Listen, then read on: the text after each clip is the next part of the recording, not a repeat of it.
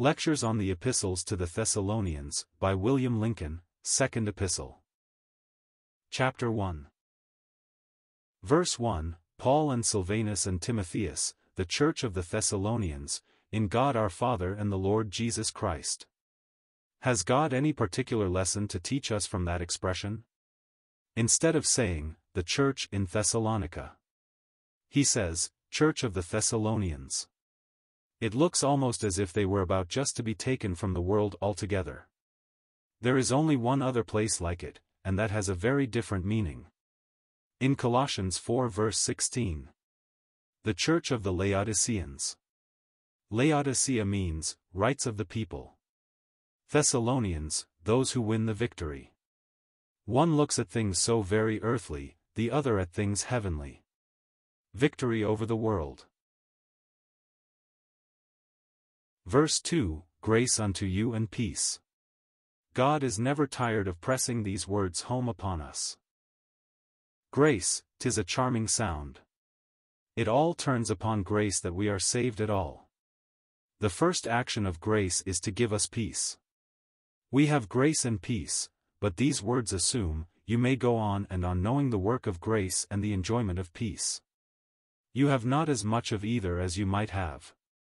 It is a good thing that the heart be established with grace. Hebrews 13 verse 9. That is the food of the new nature. God deals with us in grace just as He pleases, even so Father. As we get older, we learn more and more of our unworthiness. Don't you know more of it than you did a year ago? Have you not had discoveries which made you shudder?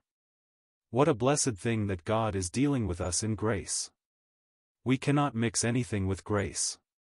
There are not two epistles alike, each is entirely different in its purport, but all have this expression in them, grace and peace. Wherever we are, or whatever we may be called to, we need both. Verse 3, we are bound to thank God. There was much to be truly thankful for. Faith growing, love abounding, but not a word as to hope. Notice the solemn omission.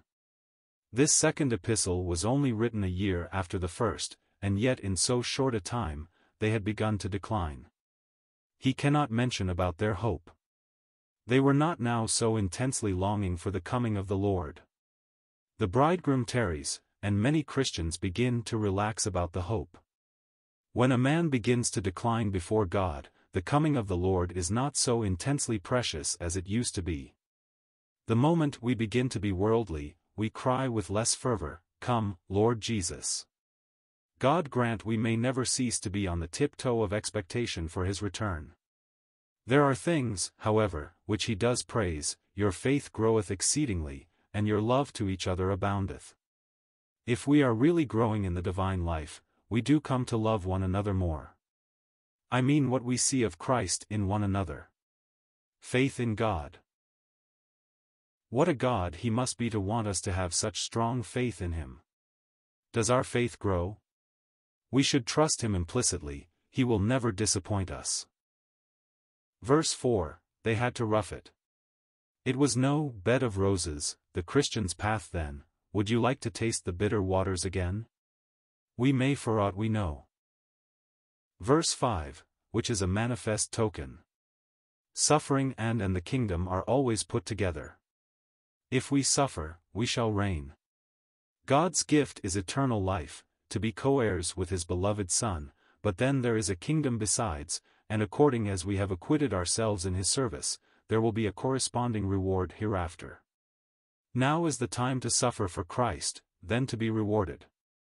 He will enter into the fullest detail, we shall see He took notice of every little heartthrob as it throbbed for Him. How it ought to make us valiant soldiers for Christ to know it. Verses 6, it is a righteous thing with God to give us rest some day. As a general rule, His people are a poor, afflicted and persecuted people, and often the enemies of the Lord seem to have it all their own way, but He will show out His power and rule by and by. This is the time of His wonderful patience with the world. It would not be righteous with God to let things go on always as they are. Those who are clinging to Him, He must sometime reward, and those who are not for Him, He must, as a righteous God, punish. This ought to encourage us. If we are real Christians, we must know something of suffering for Christ here, but we may be assured that God will interfere someday. Verse 7, rest with us. That is, cessation. The last tear will have trickled from your eye, the last sigh escaped from your heart, cessation. Don't you have grief at the sin around and within you? Cessation will come. When the Lord interferes, his people shall have had the last bit of trouble. It means suffering here for Christ. If ye were of the world would love its own, but because I have chosen you out of the world, therefore the world hateth you. John 15 verse 19. Some of these days he will say, stop, to the world's wickedness. The day of the Lord is a far vaster thing than the coming of the Lord. It will be a time of terror and judgment to the ungodly. This is the subject of 2 Thessalonians 1. What a wonderful thing, that being who hung upon the cross in agony, the next time the world sees him will be with his mighty angels to take vengeance. See who will suffer. Two classes. Those who know not God, infidels, pagans, verse 8, and Christ rejectors. Oh, make sure you are not one of them that obey not the gospel. Verse 10, when he shall come to be glorified in his saints. When all his beauty will be seen in his saints with him. Where does the moon get her light and beauty from? The sun. Now we are so feeble and breaking down. Oh, what a difference when he comes and we see him. He turns the charcoal into diamonds. Oh, what a precious Savior he is. The woman is the glory of man, the church will be the glory of Christ.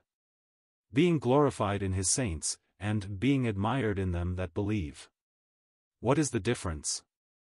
The former expression refers to the Old Testament saints, and the other to New Testament believers. Did not the Old Testament saints believe? Yes, but their faith partook more of the nature of hope. They believed a Savior would come and save them. We believe in a Savior who has come and saved us, and we look for him to come a second time to save our bodies. Ah, we are still unbelievers sometimes. Does not the faith of Abraham or of Moses put us to shame when they so dared for God, and we so wince when a cross is put in our path? The parenthesis, because our testimony was believed, shows who are meant by believers. In that day, refers to the day when he shall come, the day when Christ shall be admired. What a new thing it will be! To be admired by millions of adoring ones, not by a simple few as now. Oh, what a grand and blissful moment that will be! Oh, when Jesus comes and multitudes gather around him. How it will gladden our hearts when we see the one that died for us and clung to us, admired and glorified as he ought to be. When we think what poor things believers are, how wonderful when he glorifies them and shows what he can make of them.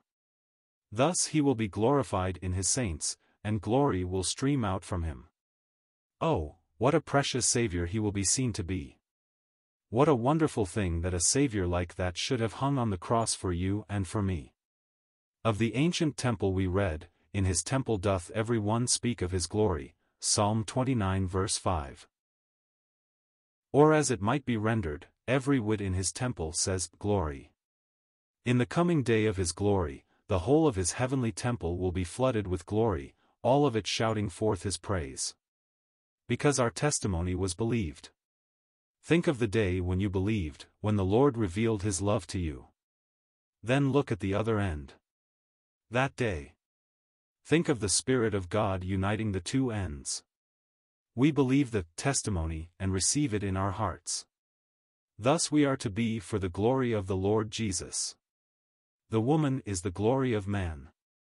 Christ displays God's glory, and we display his glory. When Christ has his church up there, he will be glorified in her. The apostle often speaks of that day, as if it were such a day he couldn't forget it.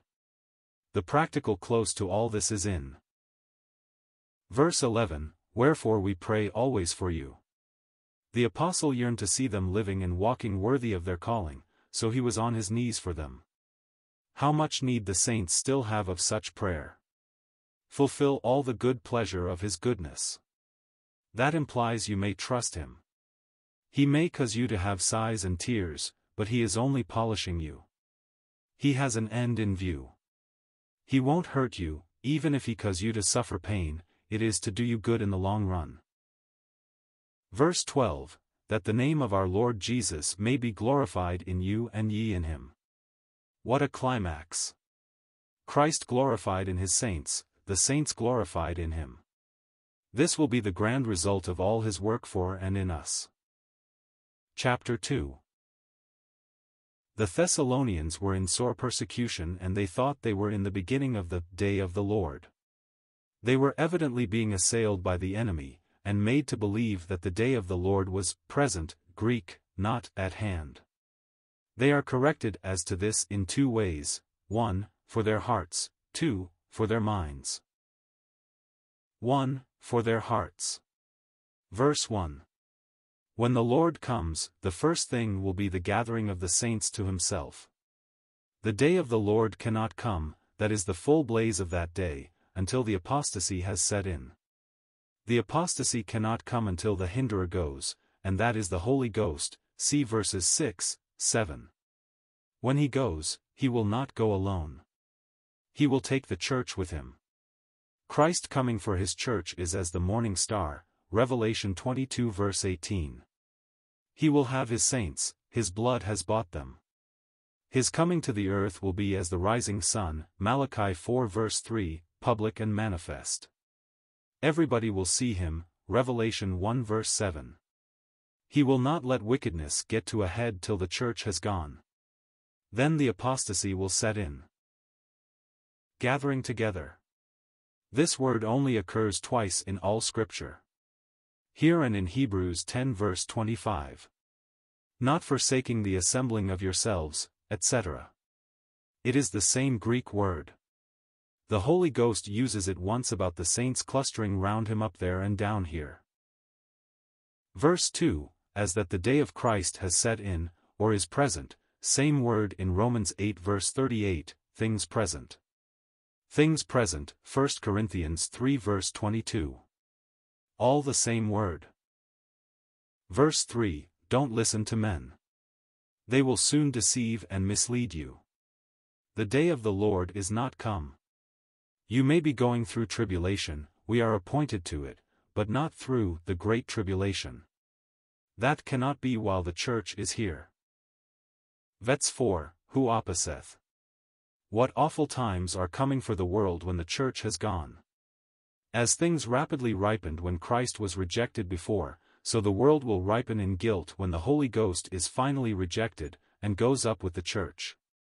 At the end of this age, the world will ripen in iniquity, and Antichrist will sit in the temple as God. Verse 5, when Paul was with them he told them of these things. Saints should be taught them still, 1 Timothy 4 verses 1 to 6. Verses 6, 7, now ye know what withholdeth. In both these verses, the word is, the hinderer. Until the hinderer, the Holy Ghost is, out of the midst. Verse 8, then shall that lawless one be revealed. Thus as there is a mystery of godliness, God manifest in the flesh, 1 Timothy 3 verse 16, so is there a mystery of iniquity, one very opposed to the other. Be revealed, the same word as is used of the Lord. 2 Thessalonians 1 verse 7. It shows how the devil will mimic Christ. Verse 9, even him, who's coming. The same word again. The language is very strong. Verse 10, with all deceivableness, etc., God shall send them strong delusion, etc. What solemn words, enough to make one tremble if we have any unsaved friends. What a mercy to be saved, to have the Holy Ghost. Seek to get all your kindred with you. Verse 13, but we are bound to give thanks. Every word is full of encouragement. The middle verses are awful, like thick clouds laden with judgment, and these verses are like a bit of blue sky. Brethren, beloved of the Lord. Not merely beloved, but of the Lord. What a precious statement. God hath from the beginning chosen you. When in Christ, we are not afraid of the doctrine of election. It is very precious to know that God always intended to save us, a purpose he had before eternal ages, 2 Timothy 1 verse 9. However far we go back, God intended to do all that these verses declare. Hath from the beginning. They are the same words which are used of the eternal life in 1 John 1.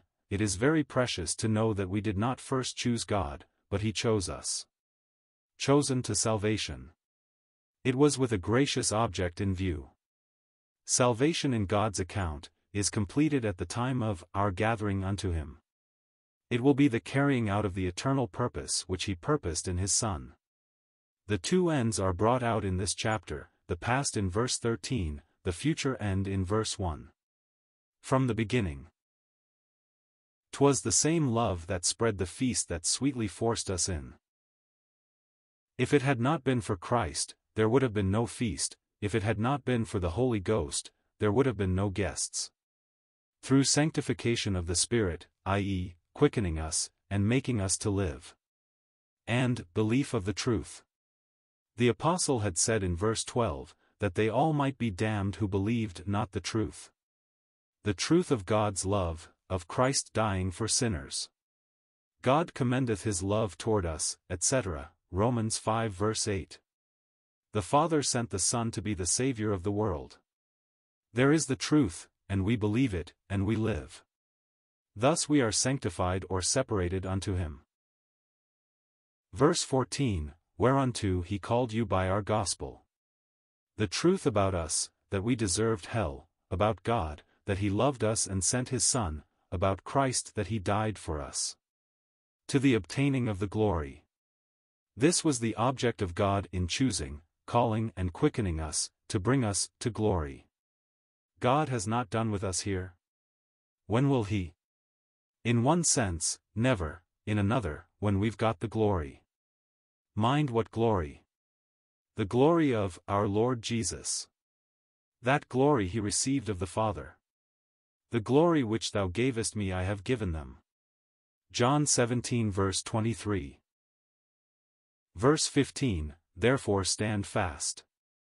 Surely this is enough to make us. And hold the traditions which ye have been taught.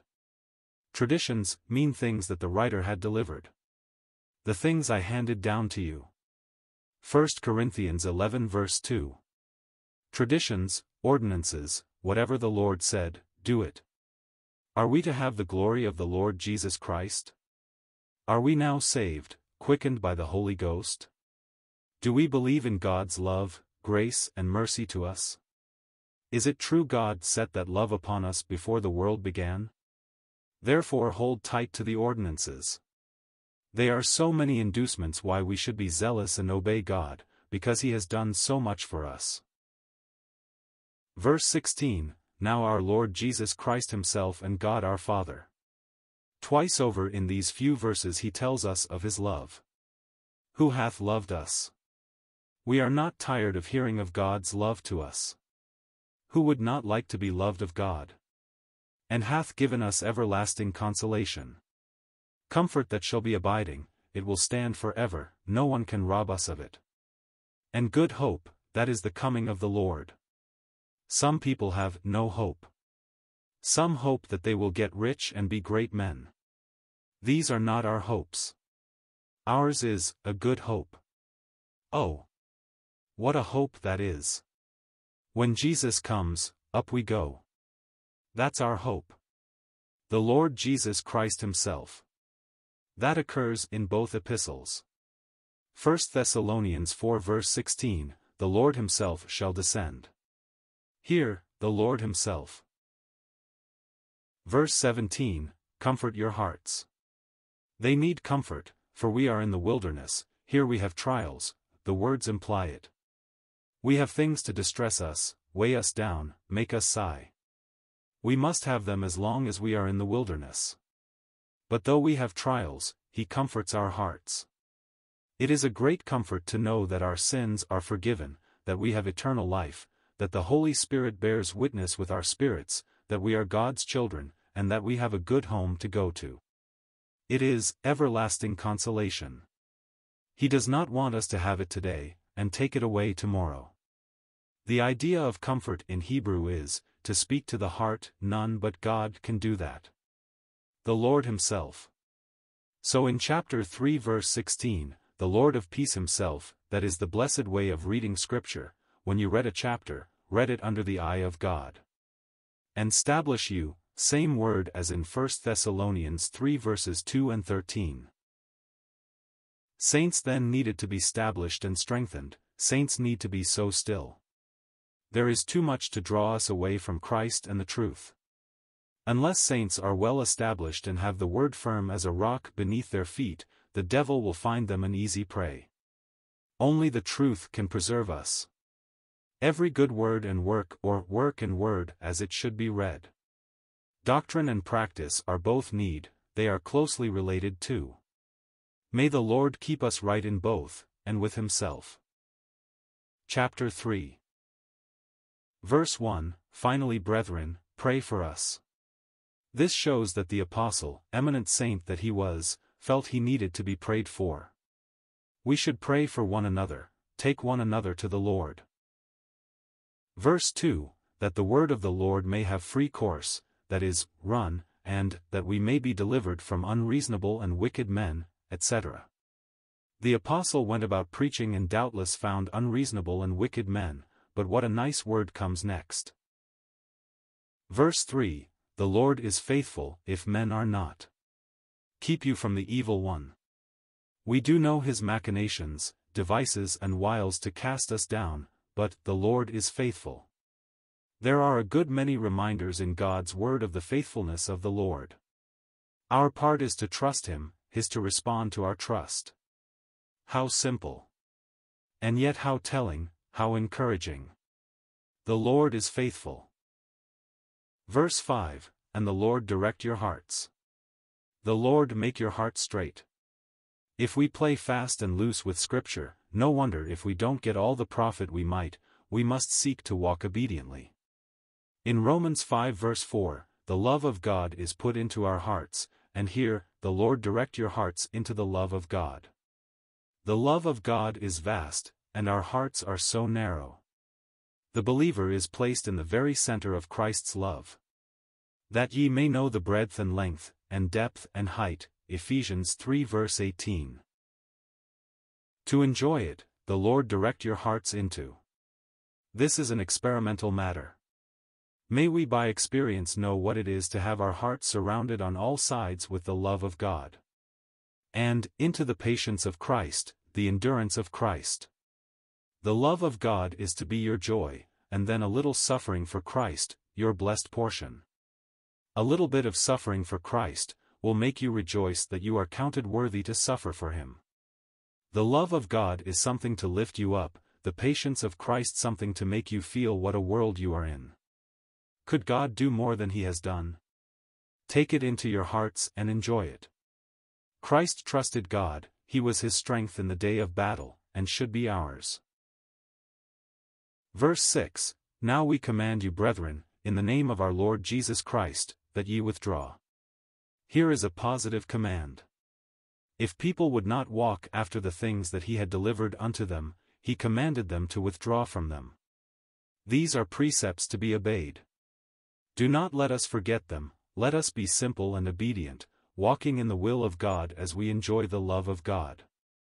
Observe too it is, from every brother it is no question of a man being a Christian, but one walking disorderly, out of rank.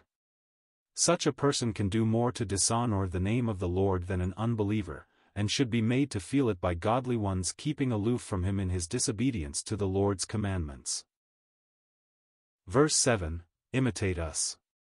We teach by our ways, as well as by our words. Paul could say, Be ye imitators of me. What ye have seen me do. Philippians 4 verse 12. If a man's doctrine and his practice do not correspond, he becomes a cause of stumbling. Oh, how needful that those who preach and teach and go before God's saints, should be men of holy walk and unimpreachable character. Verse 8, Neither did we eat any men's bread for naught. There were some who did not work. Probably they thought Christ was so near, they need not. That shows us that if Christ were to come tomorrow, it is his holy will we should be at our work the same as usual. There is no wickedness in work, there often is when there is no work. What say? Satan finds some mischief still, for idle hands to do. We are to separate from even a brother who walks disorderly. Verses 10 to 12, if any will not work, i.e., does not wish to work, let him not eat. Laziness and idleness are not to be condoned or encouraged. Such persons are always disseminators of evil, busybodies. Verse 13, be not weary in well-doing. Our hearts are to be directed into the love of God, but do not separate the patience of Christ. His willingness to endure by a life of obedience and suffering. We cannot obey God thoroughly without suffering from our flesh, let alone anything else. See 1 Peter 4 verse 1, forasmuch then as Christ, etc. Sin never got into Christ. He ever kept it out. The very opposite is yielding to the flesh, and when we obey God and don't give way, we suffer because our flesh is denied. That is one specimen of endurance. We have to live out the new nature He has begotten in us, by a holy life. Verses 14, 15, here we have definite instruction not to keep company with one living in disobedience to the truth, so that he may be ashamed. How much evil is often done, by sympathizing with one living in disobedience, and thus hindering his restoration. If God tells us to mark one so living and cease to keep company with him, we may rest assured it for his good. Yet he is not to be counted an enemy, but thought of and dealt with as a brother. How all this needs spiritual discernment, a heart filled with Christ's love, and a mind exercised in the Word, so as to have keen perception to act with God, dealing as he does with the offending brother, seeking always his deliverance and restoration. Verse 16, now the Lord himself give you peace, etc. How much the Bible speaks about peace. It is a beautiful word, a heavenly word. Give it you, as if after all, it must be grace, and his own love to provide it, and see we have it. There is an earnestness about it, the Lord himself. As if he takes it in his own hand to see to it, that we are established in it. Always, when at prayer to enjoy it, when reading the word to enjoy it, when about our business to enjoy it, so that by our very faces others may be able to say, there's a man that enjoys peace. By all means, in all ways. How comprehensive. At all times, in all ways. How the Lord would have us live, bringing him into everything, having himself and his peace at all times engaged. The Lord be with you all. All his saints, no favorites. He evidently wants every one of us to enjoy this peace every day, every hour. God grant we may.